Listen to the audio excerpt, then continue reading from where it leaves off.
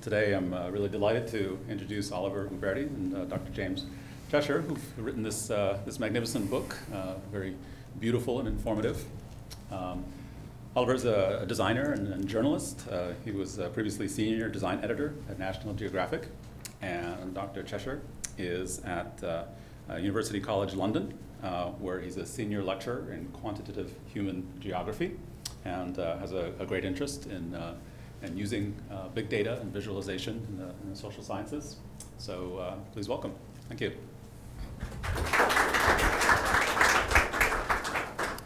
Hello, and also hello to the wider Google audience.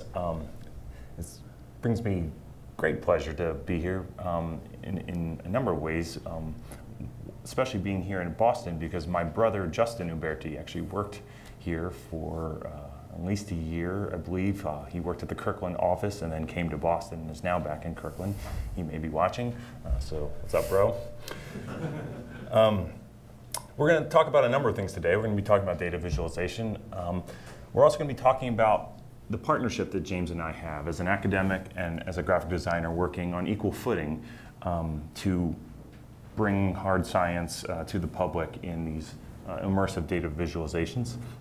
And we're going to reveal how we do that, a bit of our process, on the back end, processing data, but then also all the labeling and front end work that goes to making these data sets more accessible to the public than you might find in the back of a scientific journal. But first, I want to talk a little bit about how we came to know each other, and that starts off with my work at National Geographic. As a senior design editor, I kind of came of age as data and big data was coming of age in the early 2000s and found myself, even though I was in the design department, eavesdropping a lot in the graphics department. I was really interested in this idea of how we take data and statistics and start to visualize them. And coming from a fine arts background, I like to work with my hands a lot. And we had this data set from a story out of the EPA and a study through Baylor University where they were finding pharmaceuticals, evidence of pharmaceuticals showing up in fish tissue in sites all around the country. And to communicate this, I thought we got to make a fish out of pills. And not computer-generated pills, not sugar pills, but the actual medications that were found in the study. So we set up a photo studio in a pharmacy after hours, and I created this largemouth bass out of Prozac and antihistamines. The green and the yellow pills are the Prozacs, and it was really, I had no way of knowing what really pills the pharmacy was going to have in stock. So I showed up with this spreadsheet of permutations of how to keep the ratios in balance depending on how many pills were available. And then I got word of a set of research coming out of London. And James's PhD project was actually looking at surnames and the most popular surnames, a huge database of surnames in the UK. And I was wondering if he could help me create a map of the most popular surnames in the United States. And going back and forth over a course of months, we produced this map, which reveals the 25 most popular surnames in each state. They're sized by frequency and colored by country of origin, approximately. So you get pockets of Scandinavian and German ancestry in the Midwest, Spanish surnames rising up in the southern states, pockets of French down in Louisiana, and then, of course, up here in Massachusetts, there's some Irish ancestry poking into the top 25. And to talk a little bit more about this research and what led us on to our next collaboration, bring James up. Hi everyone, thanks for having us. So essentially, Oliver was the first designer I'd ever met or even spoken to, I think, at this point. Traditionally, as in the academic sphere, don't often stick our heads out of our research offices to speak to a broader audience. And I really enjoyed working on this particular project where we were taking kind of a large database of names and making them kind of easily accessible and readable in this way. And for someone who was just a PhD student at the time, getting something in the National Geographic magazine was kind of a big deal. Alongside this, I was working on lots of maps and graphics about London. So this was, I'm not quite sure, maybe a decade ago now, maybe slightly less. And London was really entering a transition from being quite a data poor city to a very data rich one. So there was a lot of initiatives, particularly in the UK, but also over here in the States, about opening up data, making data freely available to the public and for others to use and make use of. And so this was bubbling away in the background on a research or a blog that I was participating, I was contributing to, making new forms of maps, that kind of thing. And it gained a lot of interest, and a couple of publishers approached me to turn it into a book. And it occurred to me that, you know, I'm good at making maps that kind of are okay online and they look all right in research papers, but I really needed a designer to take these maps and put them on the printed page. And the options were you could submit a draft manuscript to a publisher and use their in-house designer, or you could work collaboratively with one as a co-author throughout. And that's why I approached Oliver as a recommendation, or someone to recommend really in the UK. But he'd just gone freelance at that point and said that, you know, I think he thought I was a lot further along with the project than I actually was, but he agreed to work with me. So this was our first book called London, the Information Capital, and we did a whole series of data visualizations on that. This one is looking at 24 hours of flights over UK airspace, and just before we came out with the book, Strava data, the quantified self movement, all that kind of stuff had just started. So we got access to a bulk download from Strava. It was still kind of a small startup at that point. And we were able to map the flows of cyclists into London across the rush hour period. And so I think, you know, if we look back and we think about what the biggest kind of contribution of that book was and is, it was this, for the first time we were taking data that were being collected on apps or that were already collected but stored behind firewalls and things like that. We were taking it out and we were taking it to a wider audience, and this was the first time people had seen this stuff about London or even any city. And so that kind of got us thinking about some of the work that, you know, we can do together as a collaboration, and how we can make a contribution. And we've decided that, you know, the things we're really interested in is kind of taking a moment in time when data is suddenly becoming available in unprecedented volumes, capturing it in data visualizations and then publishing it as books. And it's not just about data visualization for its own sake. You know, we've all seen things online where there's you know, they kind of look cool initially, and then you look back at them for a second again, and you think, actually, what is that telling me? That's not telling me anything, or I don't really understand that. You know, network diagrams are a classic case, you know, social networks, things like that.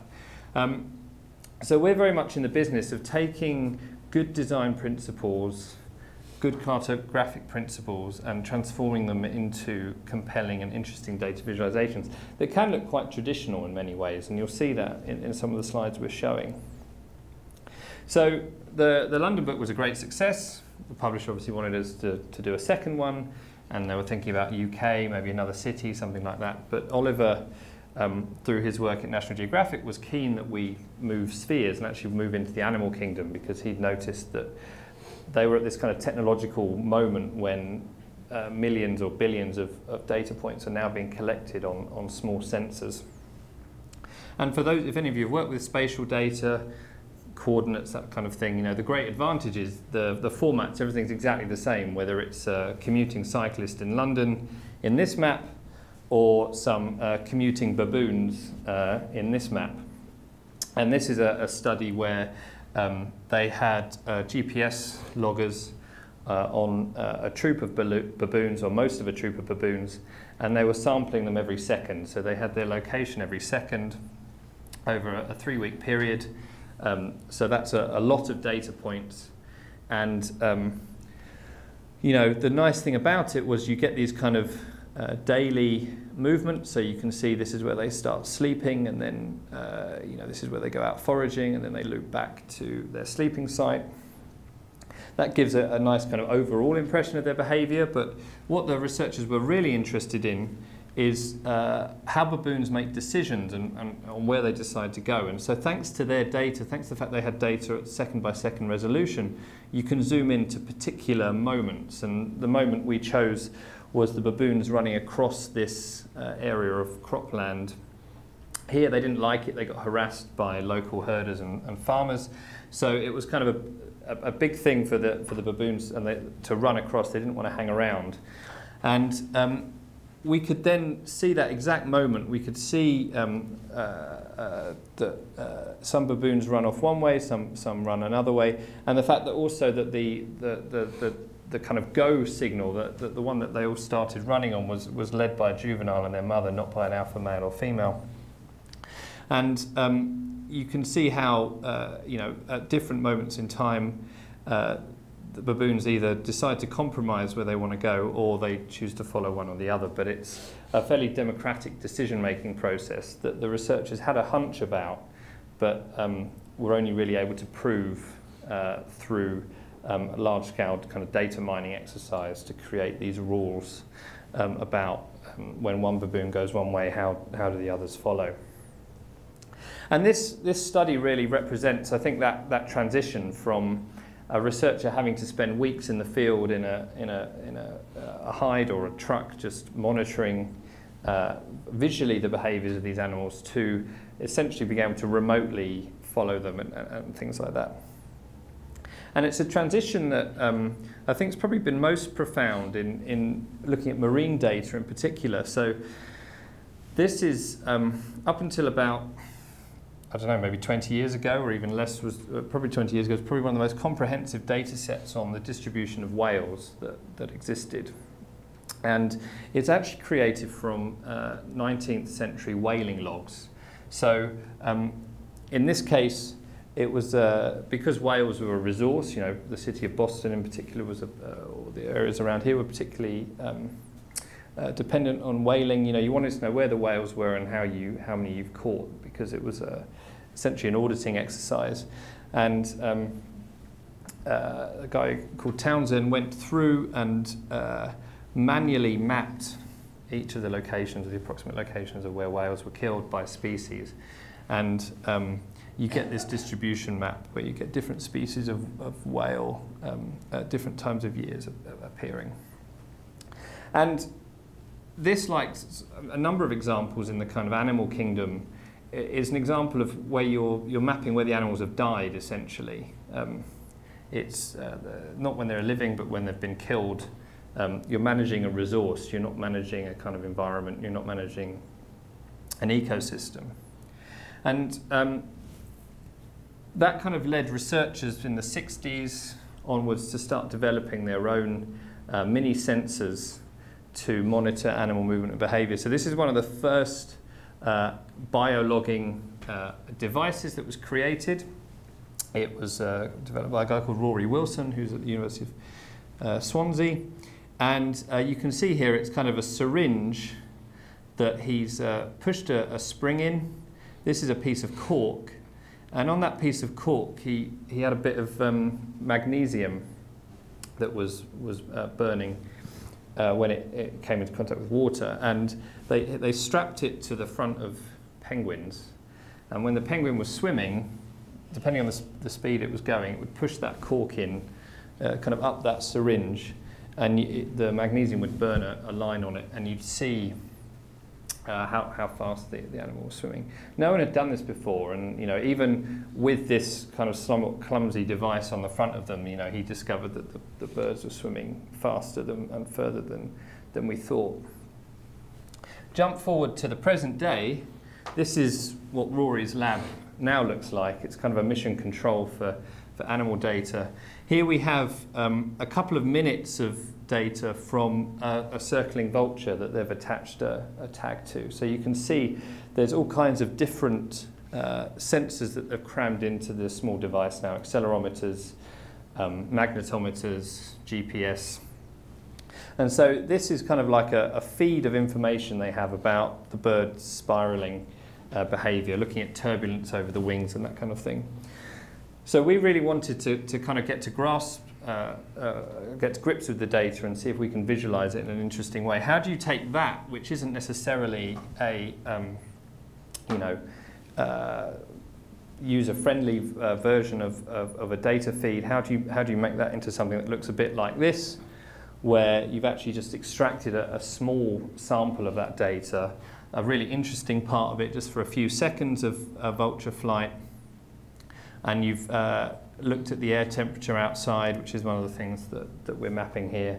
And you can really see how the sensors are detecting these really tiny kind of fluctuations, perturbations in bird behavior, and they can start looking and understanding that to see how things are, how the animal behaves and how it accounts for different things. So that's the journey we're on here. And there's some really remarkable technology. So we've got Rory's really high resolution magnetometers, accelerometers and things like that he's trying to put on birds. And then we've also got tags that, this is probably the largest tag that we kind of feature in the book. It's about the size of a computer mouse.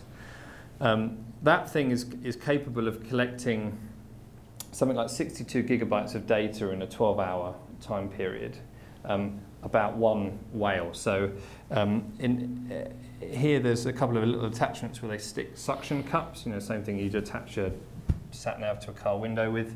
They creep up behind the whale with this thing on a long pole, and then they kind of just flick the pole down and it hits the back of the whale and sticks on, and then after about 12 hours it will drop off and float to the surface with all this data. And these are kind of passive sensors. They have active ones too, but they're passive in the sense that they're using the whale's sonar to detect what the whale is doing. So when whales, or toothed whales in particular, hunt, they emit some sonar that bounces back from their environment, and just as the whale is detecting the bounce back, the sensors are able to detect that as well. And we have the exact moment, this is over a 5-second period, when a toothed whale is hunting a very small fish. So this is a fish that's maybe this big. And just from the sonar, it's a bit tricky to see here, but you can see that there's these signatures here. And this is stuff bouncing, this is the reflection coming back from the particular fish that he's after. So the width of each of these boxes, columns here, is the time between buzzes. So the whale starts off clicking, so it will let off a click and wait some milliseconds before the next one comes back, a few milliseconds before the next one comes back. And it, at kind of a coarse resolution, it realizes there's a fish here, this is something I'm interested in. And then it zooms in a bit on the fish, and then for a couple of seconds it then does this buzz, which is a really high resolution noise, and then this is the signature, and we get every moment that the fish is getting closer and closer. The whale's head's here, so this is kind of distant, so you can see the fish is getting closer to the whale, and then this is at point C, this is where the fish realizes that it's possibly lunch, and it coils up and kind of springs off to try and swim away. So you get this kind of slightly more scattered impression from the sonar here, and then you get it swimming off in this direction, and then it completely disappears. Because the good news for the fish is that the fish essentially just did that. And as soon as the fish moves to one side, the whale can't see it anymore, because that sonar beam is pretty narrow field of view. So the worst thing you can do if you're being chased by a whale is to try and outswim it. You just need to move to one side, and it loses you. So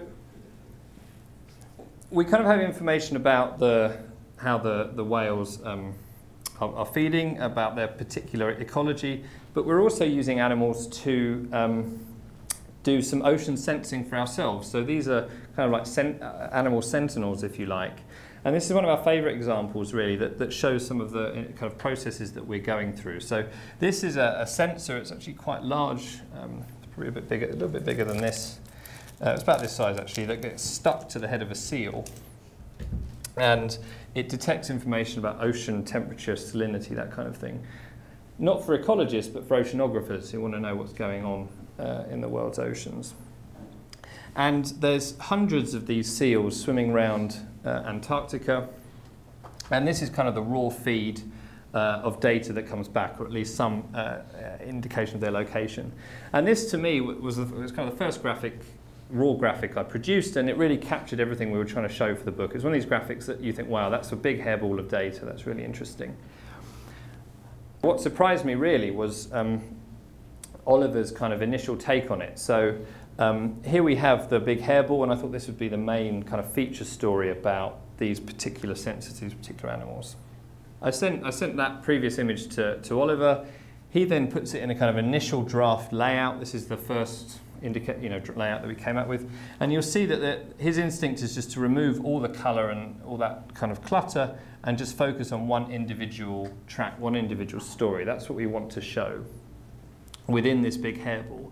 And it's a bit like this in nature documentaries. If you ever watch a nature documentary, they're not looking at a whole colony of gannets. You know, they'll zoom in on one particular breeding pair or something like that. It's because people can understand that and relate to it. And this is essentially what we're trying to do here.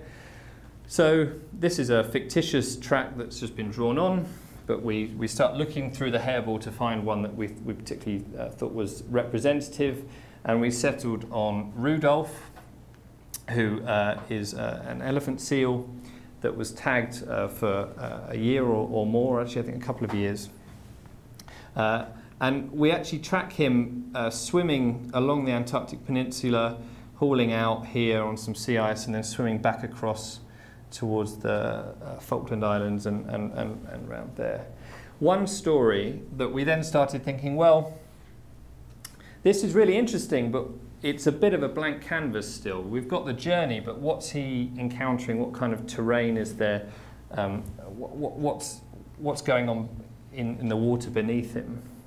So we spent a lot of time working on terrain mapping techniques, and we'll talk briefly about this in a second, that really captures, you know, the ocean floor as it is. So you can see the deep trenches he's swimming over, the sea ice he's encountering, and really getting to grips with that single narrative.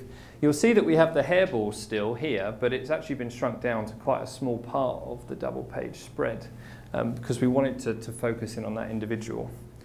And what's more, we actually gave Rudolph 2 spreads in the book, which is quite a privilege. Not many animals get 2 double-page spreads, because actually we were interested too in the data that he was able to collect about ocean temperature. So that particular transect is strung across the page here.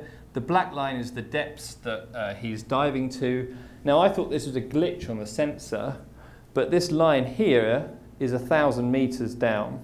So at that point he breaks 1,000 meters underwater, and I thought that was a mistake, but actually seals are capable of, they regularly dive to those kinds of depths.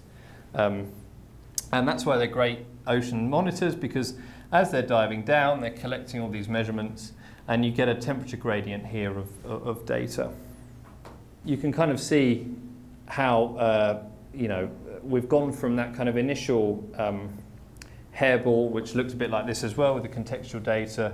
These are kind of individual animal types to a much kind of cleaner impression of what's going on. So really, a lot of what we do is kind of a data reduction exercise. You know, we talk about big data, but we're actually in the business of reducing as much of the data as we can to get kind of insight or intelligence, I guess. For another part of this story, it was really important to get that contextual information. So I mentioned the seafloor that we were interested in for Rudolph, but if you're a bird and you're flying, actually that doesn't make much difference. What you're interested in is the kind of medium that you're passing through, and that's air. That's the winds you're encountering. So I'm sure many of you have seen this really excellent weather visualization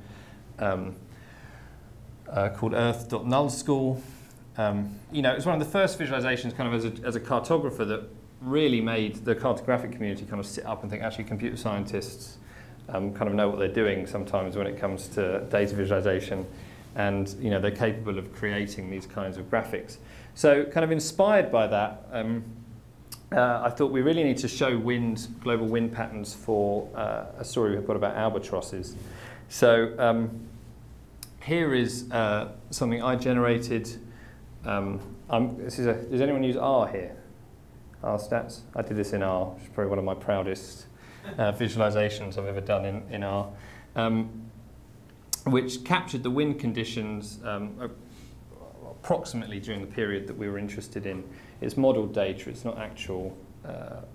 They have a few readings, but of course they have to interpolate it. But you can basically see Antarctica. This is Antarctica and all the winds rushing off. And the reason this was so important was it brought to life this story about these wandering albatrosses that go all the way around Antarctica. And in particular, there's this point of no return, which these Kerguelen Islands here.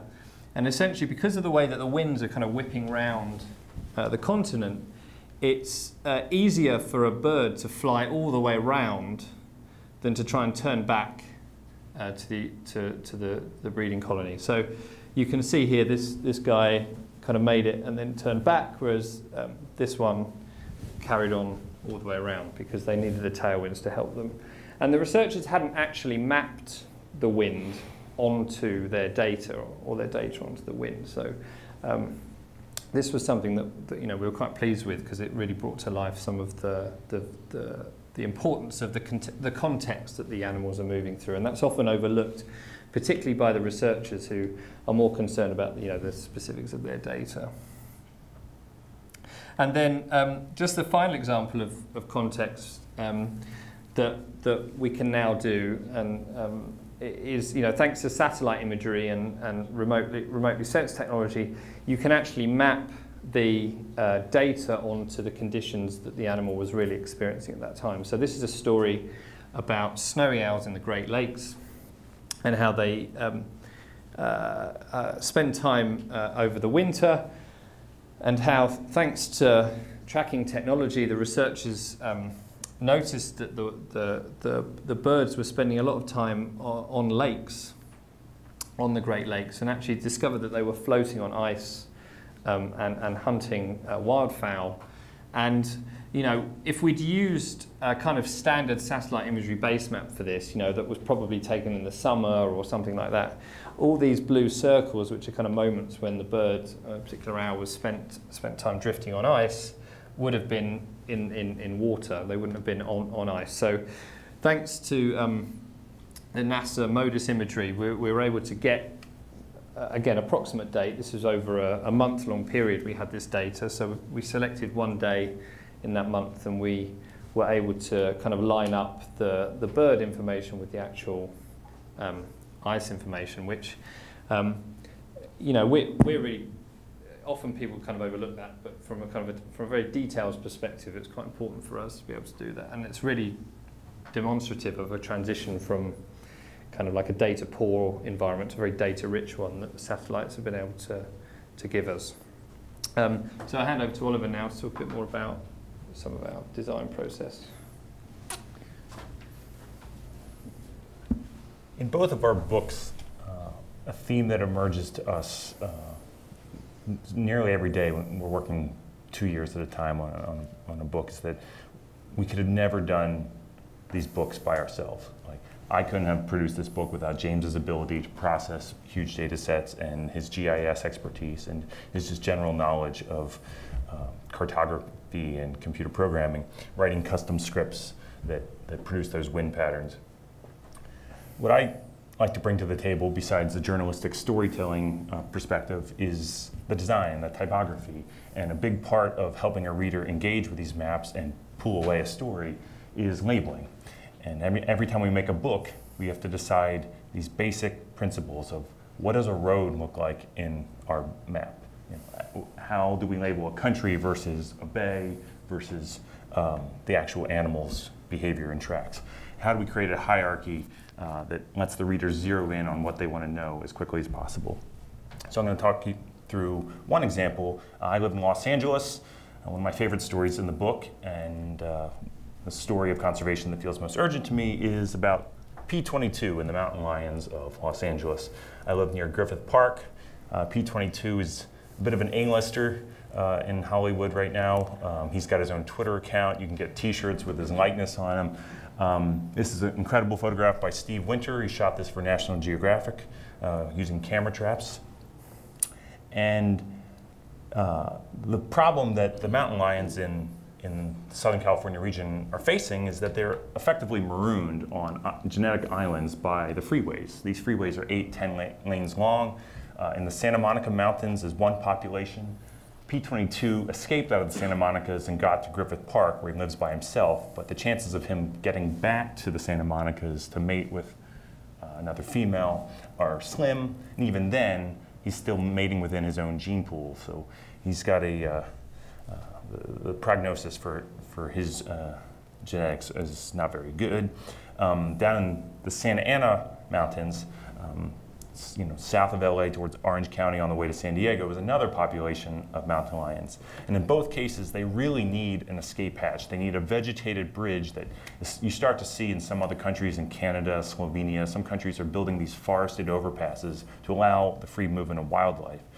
There's a proposal that's been green-lighted to help mountain lions from P-22's family up in the Santa Monica Mountains get across the 101. But down in the Santa Anas, that proposal hasn't taken hold. And so I really wanted to zero in on that other Santa Ana population. This is about 15 years of mountain lion tracking in Southern California in the Santa Ana Mountains. And as we showed with the seals, if you just plot the data that comes out of the sensors, it doesn't mean a whole lot. So how can we start establishing context to bring the story to life for readers? Well, one thing we want to do is we want to lay in the terrain that the mountain lions are passing through. So we've got digital elevation models of the mountain ranges along the coast. And it was important to me that this book have a come together as an ensemble and just have a color palette and a visual feel that tied all these different maps for all these different parts of the world, all these different species and technologies together. And again, coming from a fine arts background, I wanted to take these DEMs a little bit further visually. And there's a technique you learn in art school called stippling. Right? If you want to render an object, the shadowed areas, you can just draw a lot of dots. And in the lighter highlighted areas, you draw fewer dots. So working together with James, a number of iterations, he wrote a custom script where he could essentially take digital elevation model, run it through this, and put lots of little dots, a lot of stippling in the dark shadowed areas of the mountain ranges, and fewer dots in the lower lying flat areas. And so you end up getting an output looking like this, which we used on every land-based map throughout the book, and that same technique is what gives the texture to the bathymetry you saw in the seal map near Antarctica. But then there's a lot of human environments that the mountain lions are interacting with. And we need to start identifying them. So this is me at the very beginning of the book, before we even start producing a lot of these maps. I'm coming up with a typographic palette, a series of 3 fonts that we can use interchangeably to, how do we label the waters, how do we label the cities, a series of symbols we can use to label mortality events or when a wolf kills an animal. And then building a template, an illustrator that has a hierarchy broken out so we can easily turn on and turn off and organize all of this contextual information. And so then James starts sending me exports. This is drainage in Southern California. And most of this is all these green little streams and temporary drainages or seasonal drainages are hugely irrelevant. So it's an enormous data cleaning chore to start turning this into something that doesn't make your eyes bleed.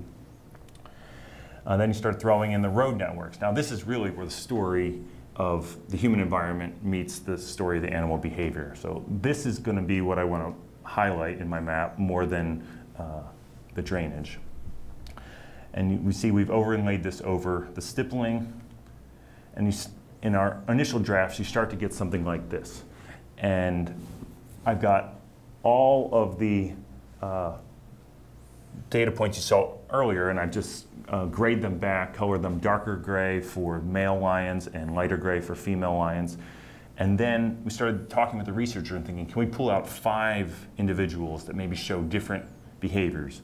For instance, the females don't have a large dispersal range. The female mountain lions tend to stay close to where they were born, and they continue to raise their cubs. Whereas you get mountain lions who, the male mountain lions who need to disperse out for a number of reasons. One being that they will be killed or eaten by the older male mountain lions if they don't strike out and find their own territory. So there's this one intrepid mountain lion, M56, who leaves the Santa Anas near Camp Pendleton, up here, and then comes down along the coast and Oceanside, then cuts up along the Santa Margarita River, and comes over and is the only documented in 15 to 17 years mountain lion that's crossed west to east across I-15. So he gets across, and you think he's home free. He's got this unbroken chain of wilderness, essentially all the way down to Mexico. But he comes down here into the Hautapu Valley, preys on a rancher's sheep. The farmer gets a depredation permit, and M56 was shot. The challenge is not just getting across, but getting across and living long enough to pass on your genes. But again, this wasn't really doing it for me. The color scheme is a bit lugubrious. All this excessive data points in the background of the male and female lions is really making it harder to, as a reader, connect with the individual stories. So I cleaned out all of that other data from all the other lions and just zoomed in and used bright highlight colors to pull out the individual stories, and in the hierarchy subdued everything else. Now this is an ongoing conservation issue, and it's a story of maybe what we did wrong, right? The mountain lions are a signal. They tell us that maybe we've gone too far, that our freeways and our infrastructure is a greater barrier than we had previously imagined. And we need to now take steps like creating vegetated bridges to kind of step backward and give the wildlife a chance to live in proximity to humans. But over in Kenya, where the infrastructure hasn't been so permanently fixed on our landscape, they're taking proactive measures. It's one of the first places on the planet where they're developing their infrastructure with wildlife in mind. One of the great pleasures of this book for me was to go over to Kenya and work with Save the Elephants. And they allowed me to join a collaring expedition in Tsavo National Park, where recently a major railway had been built from Nairobi in the center of the country to Mombasa on the coast. Now this railway, high-speed railway, bisects Tsavo National Park right through elephant migration corridors. But through Save the Elephants lobbying efforts and working with a number of local organizations, they were able to get the construction company to install these underpasses at points throughout the entire railway. It's an elevated railway, and they've got these tunnels underneath. But what they didn't know was which of these many underpasses the elephants were most likely to use. And if they could figure out which ones they were going to use, then they could target their conservation efforts and anti-poaching efforts to those corridors. So we collared, while I was there, 10 elephants, 5 male, 5 female. They wear these big, bulky belts around their neck with a counterweight on the bottom and a GPS device on the top. So the elephants are pretty rough on these devices, and they'll slam them up against things. They have to be pretty sturdy. And then this is just a zoom in on a larger map that we have in the book to show what happened after 30 days of being collared. And a key theme of this book is that the animals aren't these furry robots out there in the world following a Westworld type loop. They make individual decisions all the time, and a couple of those individual decisions, even within a species, come out on this book. So after being collared, there's this one you see here in red. She was collared up here off the top of the map, and anytime you have to subdue an animal and collar it, it's a little bit traumatic for the animal. They incredibly can shoot a dart from a helicopter, land, run over, take all their measurements, pour water on the animal, keep its breathing airway open, attach the collar, and then inject an antidote that wakes the animal back up, all within about 10 to 12 minutes. I couldn't believe I was watching this right in front of me. But after there's 12 minutes, the animal wakes up, and Manyani here, the red line, she comes rushing down and goes right to the humans that she trusts here by the Kenya Wildlife Service Field Training School, and for about 30 days just hung around outside the ranger school because she knew she was safe there. A couple other ones just continued doing what they do and going over to some of the rivers where they like to drink. And this guy, Rukinga down here, he was the first one within 24 hours of being collared to use one of the underpasses and make his way up here and back and down. And you know, within a month, he was just crossing here on a regular basis. And here you get a sense of both sides. This is the railway berm under construction as we're flying in, and Savo East over here and Savo West. They're planning to turn this 2-lane road into a multi-lane, 4, 5, 6-lane road. So that's going to be another barrier for the elephants to get across. But again, with proactive planning, they can build their infrastructure with wildlife in mind. This just gives you a sense of how quickly they can get in there and collar the elephants, and then the moment when one of them wakes up.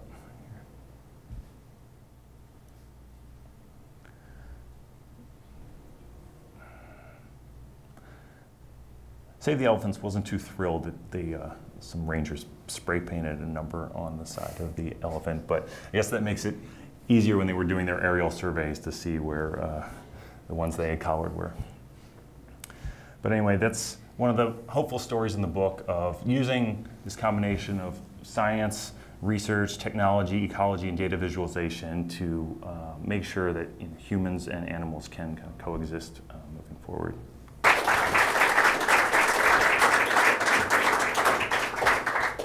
Any questions? Did you often have to deal with untrustworthy data? What do you mean by untrustworthy?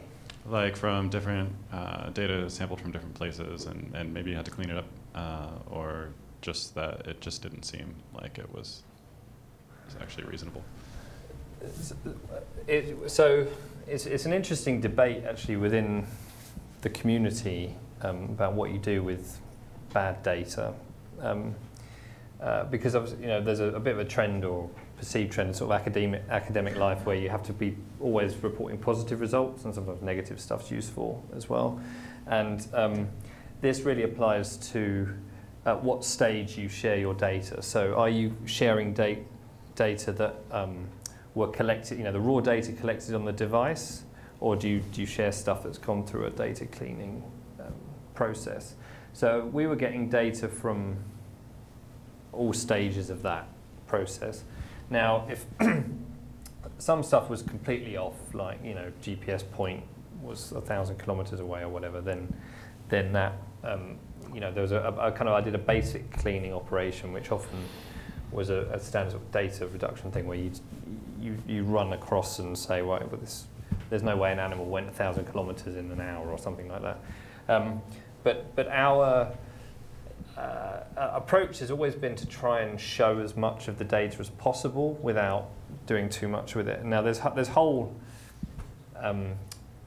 studies on how you interpolate between data points and all that kind of stuff, but we tried to stay out of that as much as possible and just showed specific the kind of raw data as best we can, because if a data set's been interpolated or someone's done some modelling on it, then you've got to kind of explain that process as well to the reader, which we didn't want to do. So the answer is yes, there were messy data points, but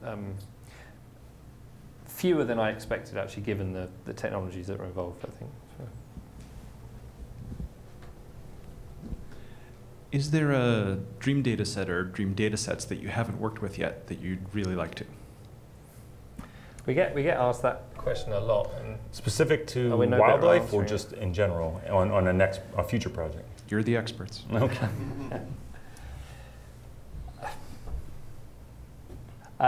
We have a third book in the works. I just don't know how much we want to talk about. No, there's stuff.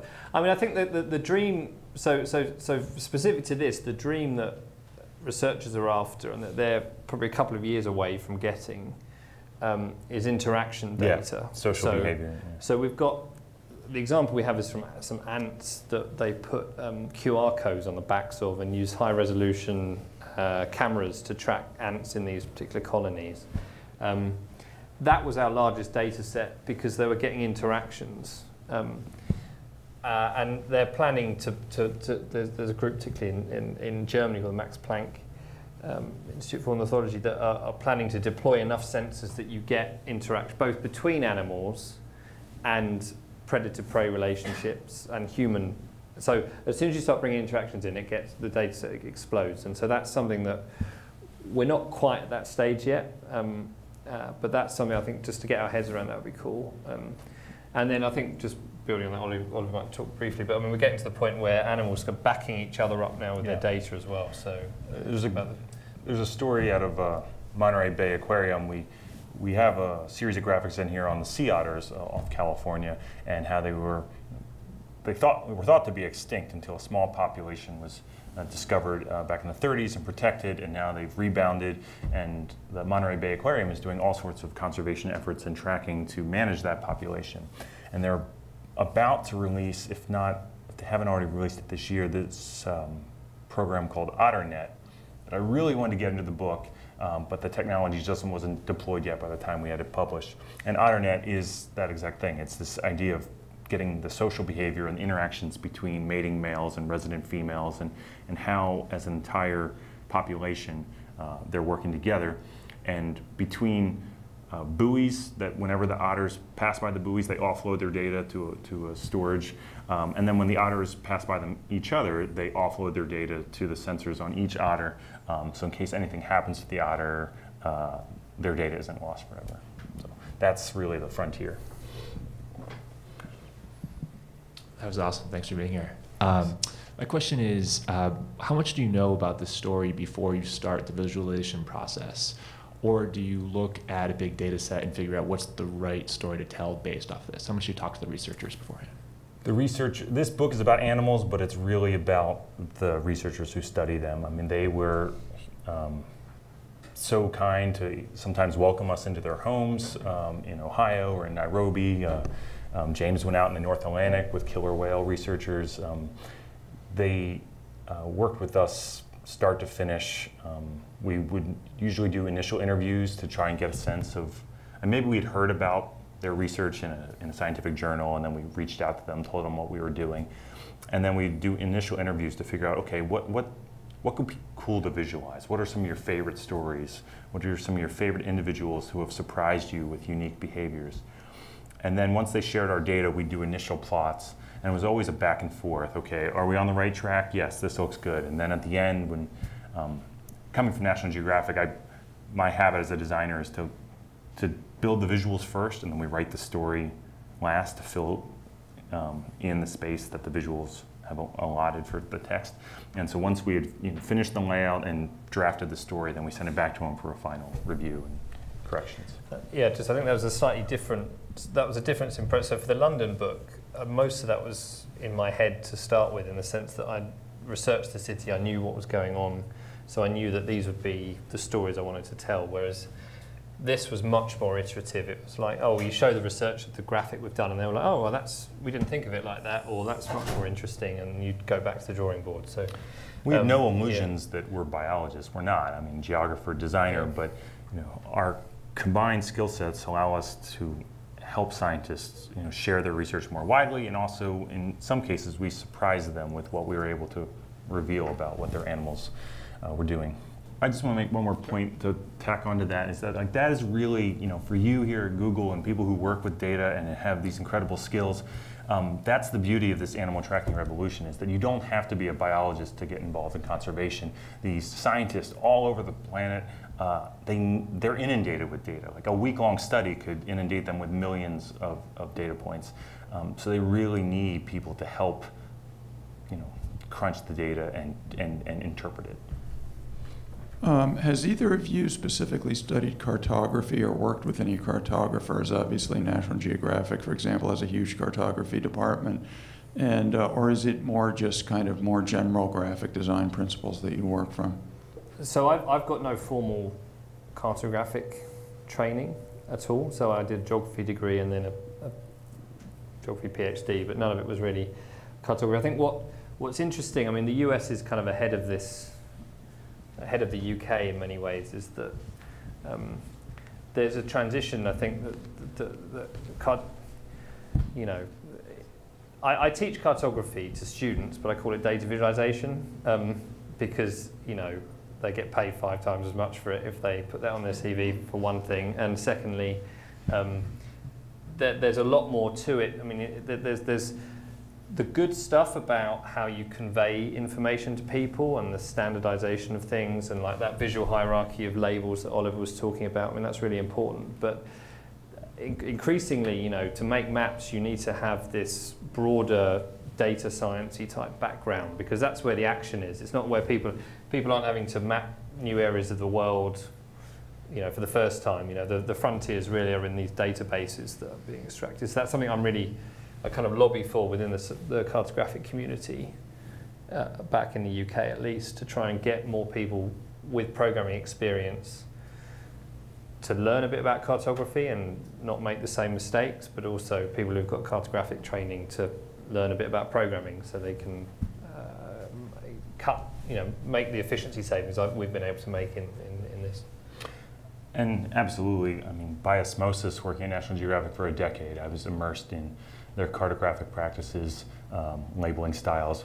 They have proprietary fonts that they use, but there are things like, okay, you can use italics for physical features, or use different sizes of sans serif for sitting labels, and a lot of that was definitely informing my thought process when I set about to build this typographic palette.